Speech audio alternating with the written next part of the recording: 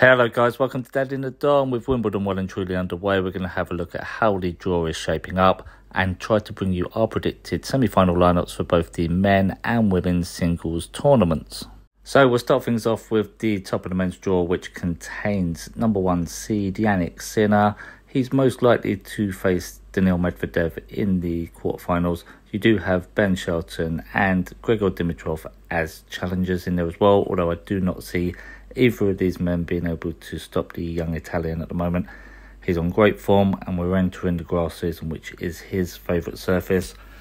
Medvedev is probably more suited to the hard courts, and I think the young Italian will just be too much for him on this occasion, so I'm going to lock in Jannik Sinner as semi-finalist number 1. Moving on to quarter number 2 now, and this should see Carlos Alcaraz facing Casper Ruud, although you will have Ugo Humbert and Tommy Paul as the main threats here, although I don't see either men progressing past round 4. If you are looking for a bit of an outsider, there is Alexander Bublik. Wild number 23, he is a grass court specialist and he should not be overlooked here. Do think Alcaraz has too much for Ruud. Ruud would need Alcaraz not to be at his best to win, and I don't see that happening for the defending champion, so I'm going to lock in Carlos Alcaraz as semi-finalist number 2. Quarter number 3 now, and this has been blown wide open by number 6 seed Andrei Rublev going out in the first round, so this opens it up for Stefanos Tsitsipas to play Alexander Zverev. Although you do have Taylor Fritz and Jack Draper in there, I'm not expecting too much from the challengers there, especially Draper. I think that's just the English media overhyping him. I do think Alexander Zverev comes through this one. It won't be easy. It could be a 4 or 5 setter against Tsitsipas, but I backed him to win the French Open, so I'm going to back him to win this part of the draw and lock in Alexander Zverev as semi-finalist number 3. Quarter number 4, this should see Herbert Hurkacz facing Novak Djokovic with Alex de Minaur and Holger Rune as the main threats. I do feel that Novak has probably not recovered from this injury he got at the French Open. You see it all the time. He looked okay in round 1. They play a couple of rounds, go up a level and then get found wanting. I am going to back Hurkacz to come through here. Due to his big serve, he get a lot of cheap points, but either of the other men could knock Novak out here. All I'm going to guarantee is Novak will be eliminated by one of these 3 men, but I'm going to say it will be Hurkacz that comes through this side of the draw and makes up our semi-finals as semi-finalist number 4. If this was to be the semi-final lineup, I would back Sinner to beat Alcaraz in a thriller and Zverev to overcome Hurkacz fairly easily, maybe 3-1 at worst.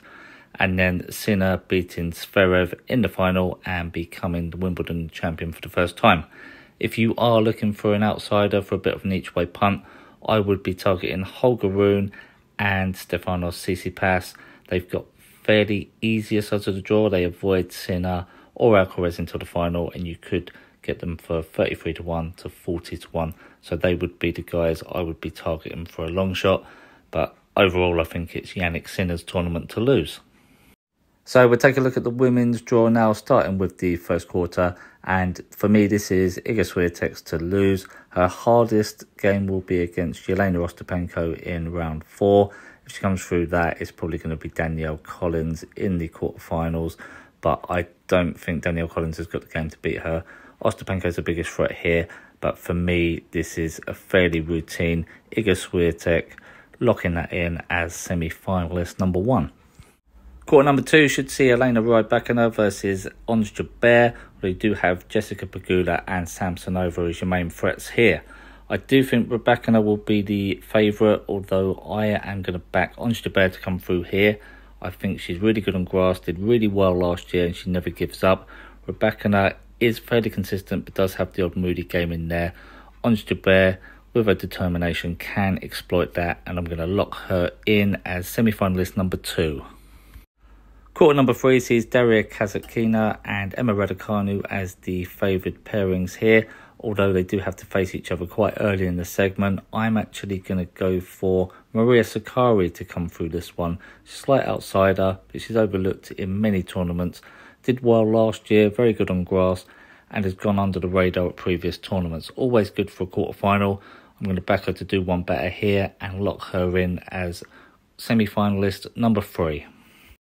Court number 4 now is all set up for Coco Gauff to face Jasmine Paolini, Although I don't think Paolini will do as well as she did at the French. I think she'll actually go out to Madison Keys. So it would be Goff versus Keys for me on this one. Although do not be surprised if Goff goes out to Naomi Osaka. She did really well at the French, nearly put Swiatek out. So this is going to be a really hard segment of the draw. I do think Coco Gauff comes through, but it'll be a complete minefield. Any of these four could go through, but I'm just going to back the American to come through on this one and lock her in as quarterfinalist number 4. Based on those lineups, I'm going to say that Ons Jabeur shocks the world and knocks out Iga Swiatek, and Coco Gauff is too much for Maria Sakkari, and Ons Jabeur wins her first Wimbledon, goes one better than last time, and beats Coco Gauff in the final.